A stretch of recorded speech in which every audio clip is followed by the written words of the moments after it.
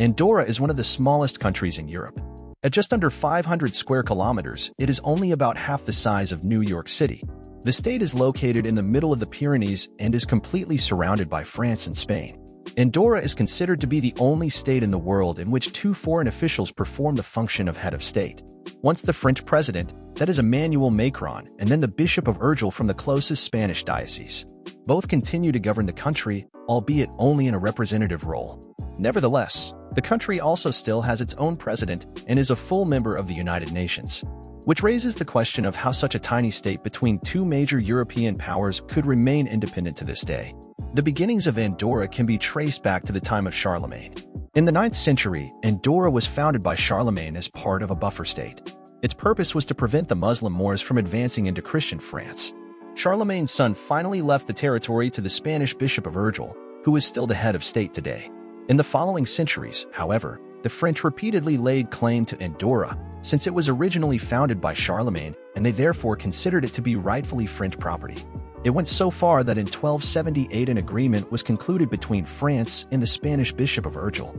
This stated that Andorra was to be governed jointly by representatives of the Spanish bishop and the French head of state. Both were to receive an annual symbolic tribute. And this system of government actually remained intact until 1993, since it was not until that year that a constitutional amendment was made, whereby the two representatives were more limited in their power and the country received an official constitution. Nevertheless, there were repeated wars over the country, and it was alternately occupied sometimes by France and sometimes by Spain. Thus, it was briefly annexed twice by Spanish Aragon in 1396 and 1512, whereas Napoleon conquered the country in the 19th century. French soldiers were also sent to secure Andorra during the Spanish Civil War. In the end, however, the country was able to fight for its independence again and again, even though it naturally continued to be under the strong influence of its two co-princes. However, the country was even able to achieve a certain internal autonomy by founding a national council, which was also allowed to enact laws under the reservation of the co-princes. Andorra sided with France in World War I and therefore declared war on Germany, even though it did not actually participate in hostilities. It remained in an official state of war with Germany until 1958, as it was actually forgotten in the Treaty of Versailles, which ended the First World War. Apparently, Andorra itself noticed it only in 1958, since it was only in that year that an official peace treaty with Germany was signed. In the 90s, Andorra became more and more modernized and came out of its isolation and tried to be more involved in the newly formed European state structure.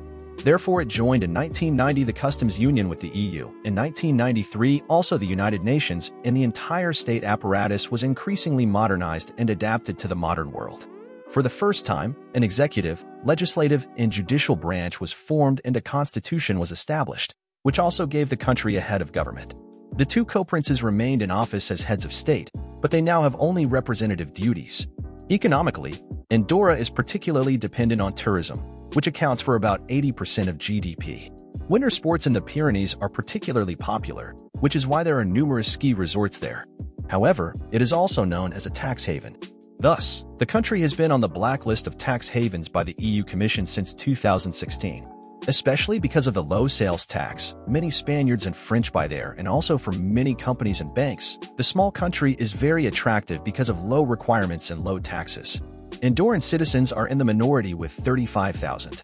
In total, the country has about 80,000 inhabitants, which means that a large part of the population was born abroad, mainly in Spain, France. Due to the low taxes, there are also some Germans, British, and Dutch living in the country. Have you ever been to Andorra, or would you like to visit the country? Feel free to write it in the comments.